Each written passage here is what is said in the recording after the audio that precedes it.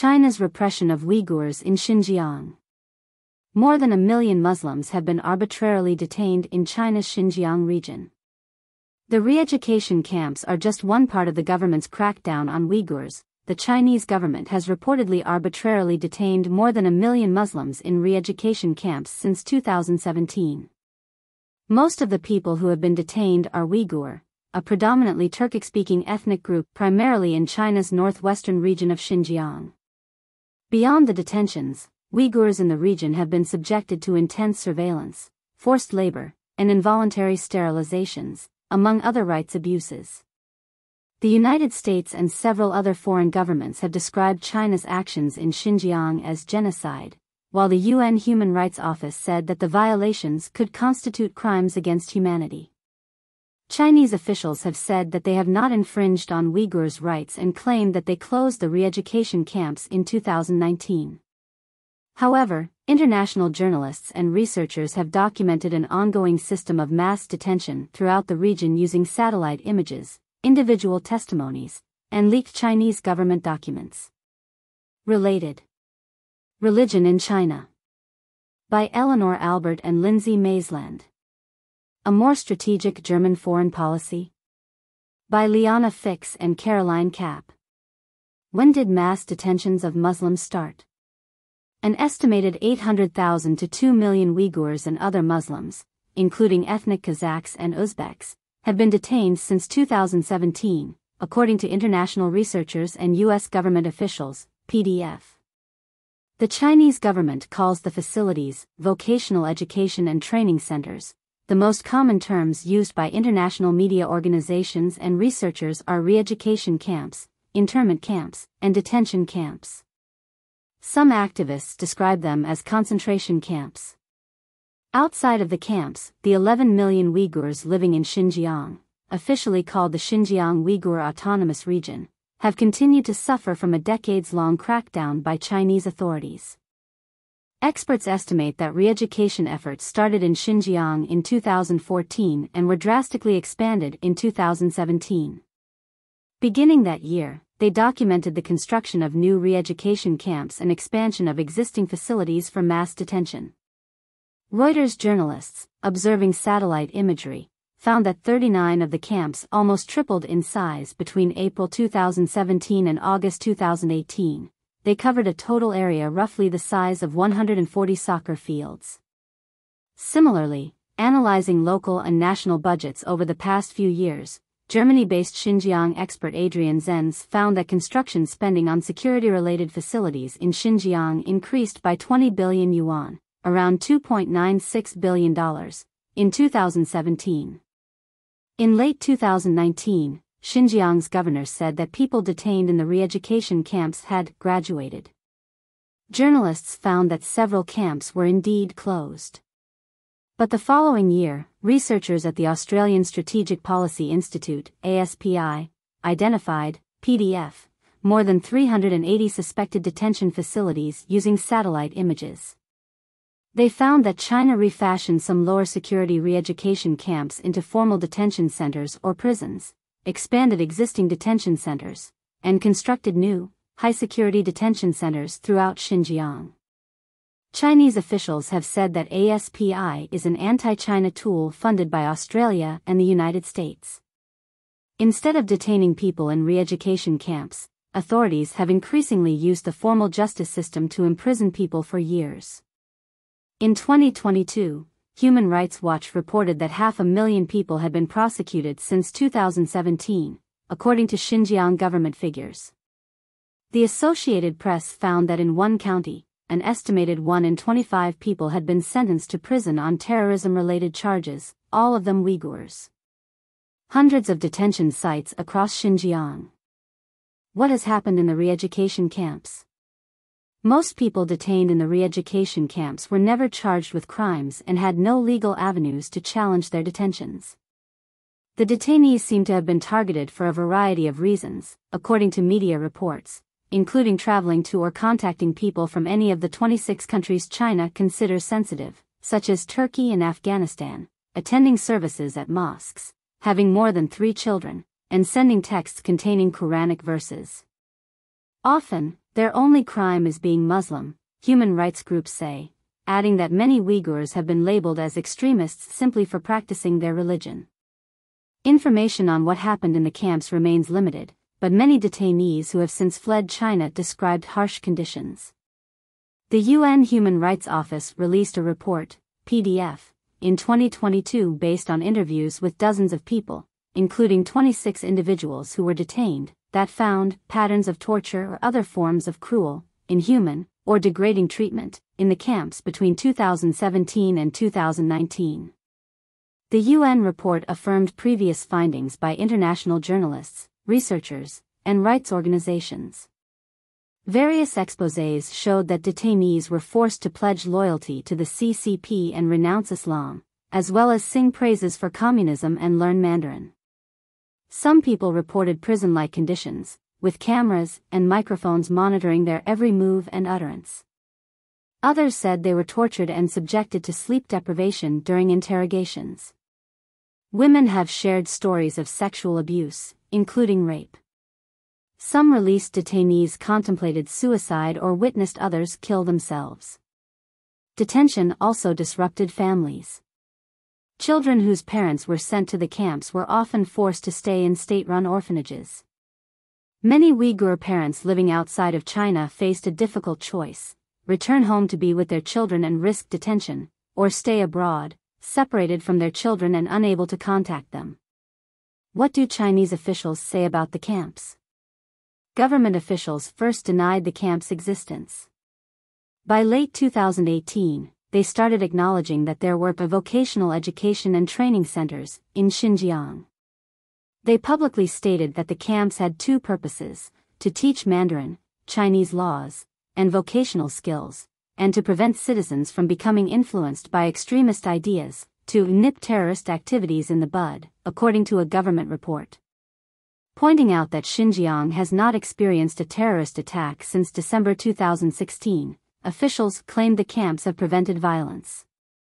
As global condemnation of the abuses has grown, Chinese officials and state media have worked to discredit reports on Xinjiang using a range of tactics, including disseminating disinformation and harassing activists. They have repeated a narrative that anti-China forces, in the United States and other Western countries, are spreading vicious lies. Beijing tried to prevent the UN Human Rights Office from releasing its report.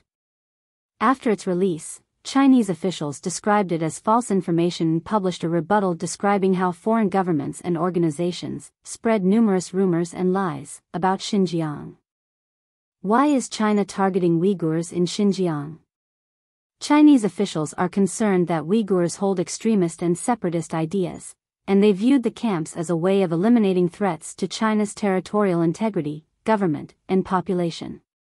Xinjiang has been claimed by China since the Chinese Communist Party, CCP, took power in 1949. Some Uyghurs living there refer to the region as East Turkestan and argue that it ought to be independent from China. Xinjiang takes up 1/6 of China's landmass and borders 8 countries, including Afghanistan, Pakistan, and Kazakhstan. Under Chinese President Xi Jinping, the CCP has pushed to sinicize religion, or shape all religions to conform to the officially atheist party's doctrines and the majority Han Chinese society's customs. Though the government recognizes 5 religions, Buddhism, Catholicism, Taoism, Islam, and Protestantism, it has long feared that foreigners could use religious practice to spur separatism. The Chinese government has come to characterize any expression of Islam in Xinjiang as extremist, a reaction to past independence movements and occasional outbursts of violence. The government has blamed terrorist attacks on the East Turkestan Islamic Movement, a separatist group founded by militant Uyghurs, in recent decades. In 2020, the United States removed the group from its list of terrorist organizations, saying there was no credible evidence that the group had operated for at least the previous decade. Following the 9/11 attacks, the Chinese government started justifying its actions toward Uyghurs as part of the global war on terrorism.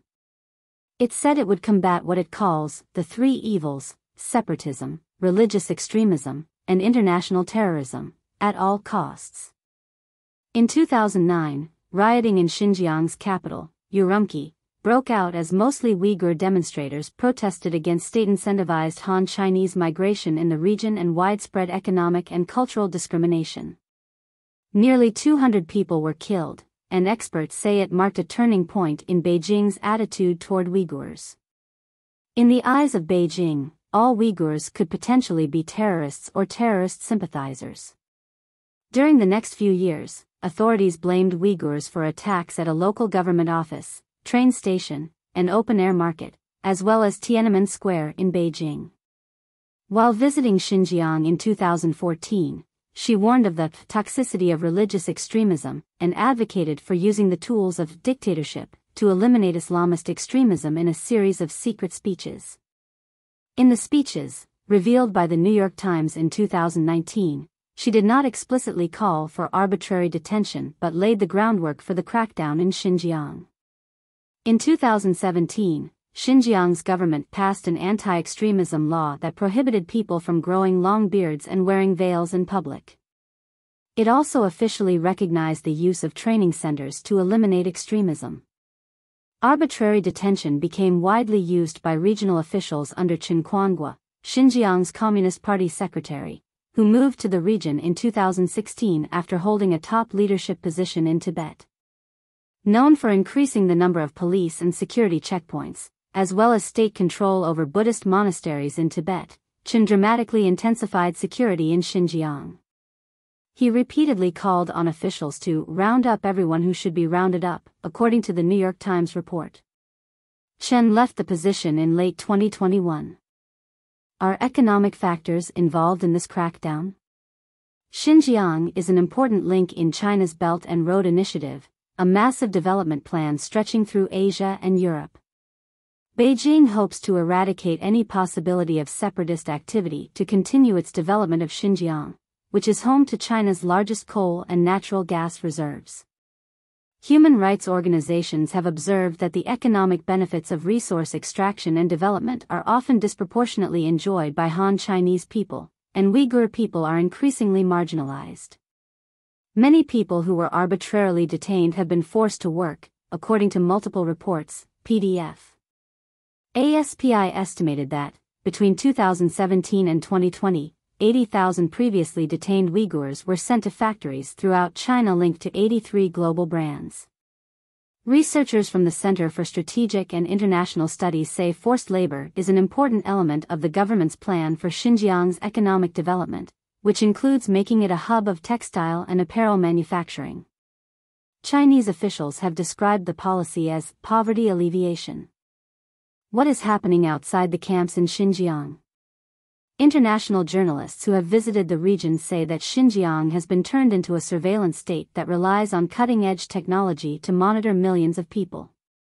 Under Chen, Xinjiang was placed under a grid management system, as described in media reports, in which cities and villages were split into squares of about 500 people.